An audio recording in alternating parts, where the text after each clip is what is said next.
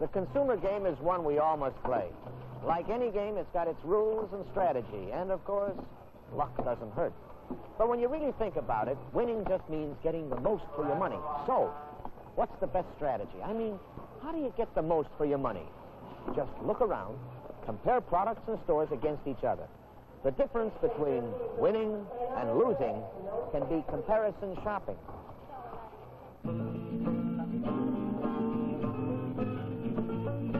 Shop around, think before you try. Shop around, think before you buy. Compare. That's easy enough, right? Wrong. There are 24 brands of cologne you may not be man enough to wear. 8 pain relievers that act faster and longer. Countless products enriched with fortified, activated additives. Brands that overpower with masculinity. And brands that tease with femininity. Brands that are new again this year. And brands that are an improvement over last year's. In short, it's some twice as much of the leading improvement which 4 out of 5 now teenagers recommend most, when life's little problems become the real thing. Shop around, think before you try. Shop around, think before you buy.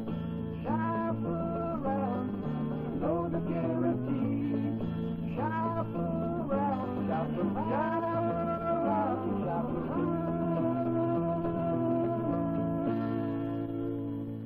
Okay, let's say now you're ready to buy something, but you're not sure where. There are the department stores and the discount stores. The discount department stores and the department discount stores and the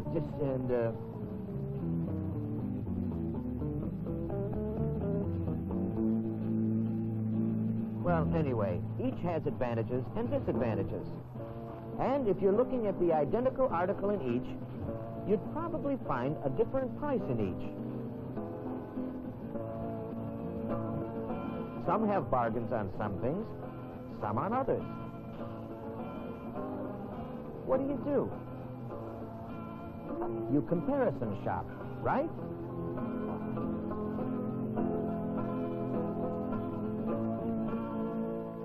Okay, now you've decided where to buy. What next? Which brand? Probably. Government tests show that of the 5 leading brands of pain relievers, none was more effective than... But the tests also showed that none was less effective. The AMA sets the minimum standards for all pain relievers. Bleach does what no detergent alone can do. True indeed. A bleach is for removing colors. A detergent for removing dirt.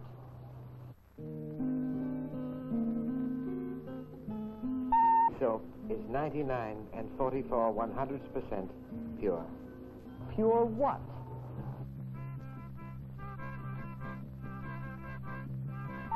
The strongest name in cleaners.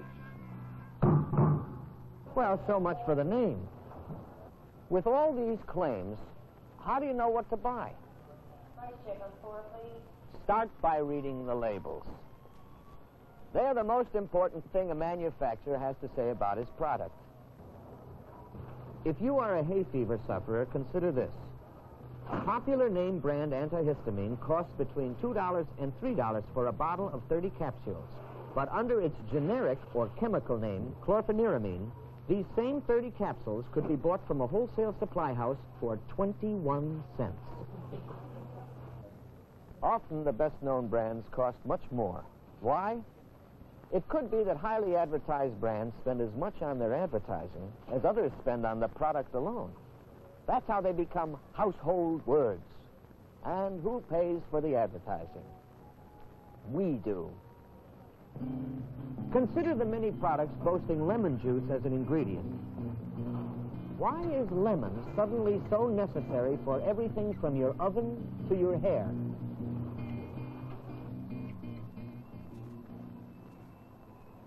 Get to know what's really in a product.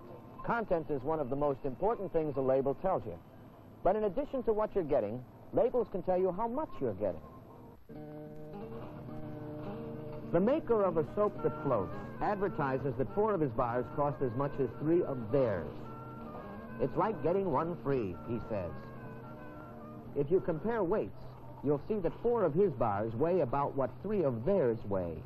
The floating soap contains more air. That's why it floats.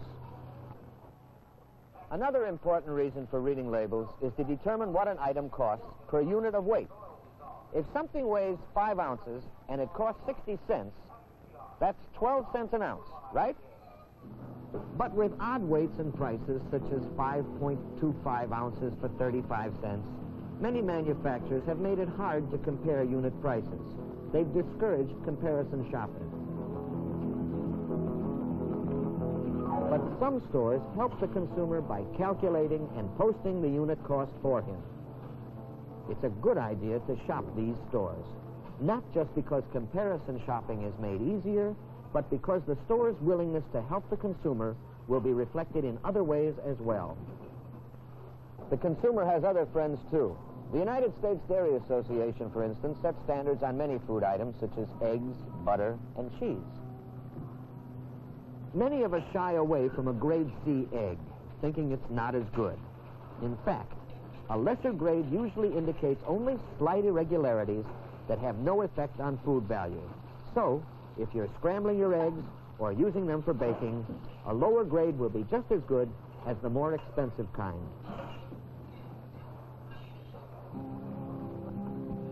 Standardization has its problems, though. For instance, a U.S. large olive is the 3rd smallest of 7 gradations.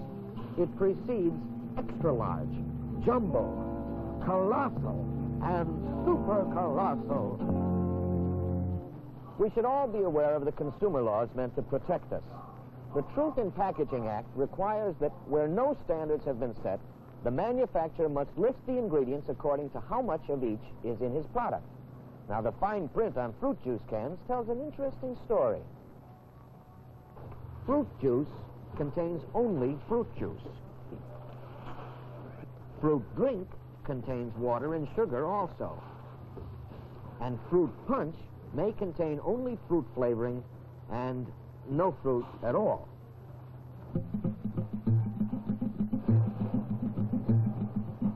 One recent trend in merchandising is convenience packaging. Many of us are willing to pay the extra price. Let's see what it really is. Pre-shaped meat patties are twice as expensive as those you make yourself. Having the manufacturer slice your cheese costs 1/3 more. The sugar on your sugar-coated cereal costs 10 times the price of plain sugar. The dessert in your mini can costs as much per ounce as a good steak.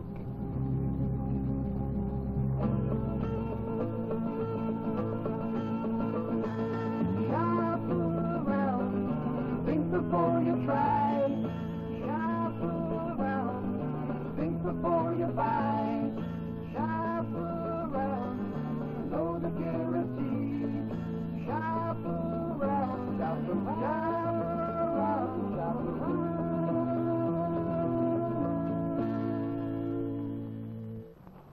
Now you've bought whatever it was you were after. Happy day? Well, not quite. It doesn't always work. Now what? Most products are covered by a guarantee. There are 2 kinds, express and implied. The express guarantee states specifically in writing how much and under what conditions the manufacturer will stand behind his product. But when a guarantee says unconditionally guaranteed for life under normal usage or your money back, it's up to you to know what that means. Well, what does your money back mean? What is normal usage? What's a lifetime? If I sell the product, is the lifetime guarantee transferable? If you don't know the answers to these questions, ask. And if you don't get the answers, don't buy.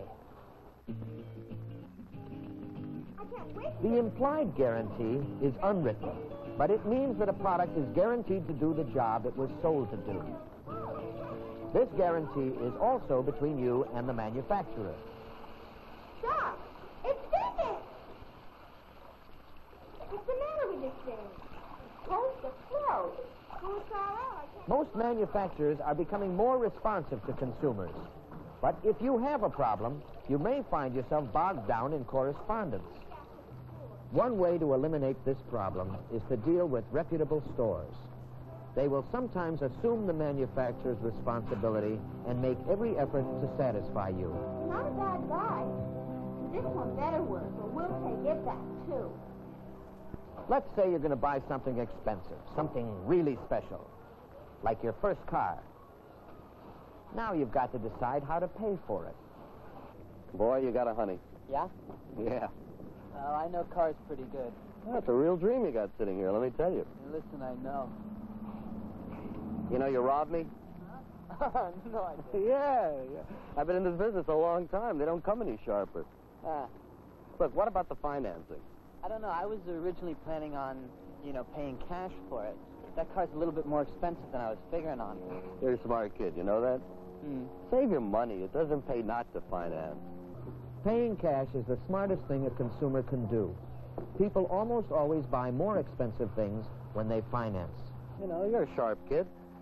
I knew that the minute you came in here. This kid's been around. Yeah, well... Look, if you finance this beauty with us, we can make you a great deal. We do all our own financing. See, it's cheaper, all under one roof. Many retailers who do their own financing, even reputable ones, work with finance companies. The dealer often gets a commission from the finance company. That's why he may try to get you to finance. Look, I'll even knock $50 off. Yeah? Isn't that a great deal? Sure.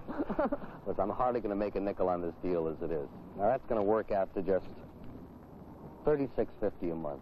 Now, $36.50 for a man like you, that's nothing. Yeah, well... The question to ask is not how much a month, but for how many months. What's the total price and the true interest rate? You're not going to find a better deal, let me tell you. I can assure you of that. Well, what's it going to be? Shop around for credit like you would for anything else. A bank or a credit union will give you the best rates. I don't know. I think I'm going to look around first, okay?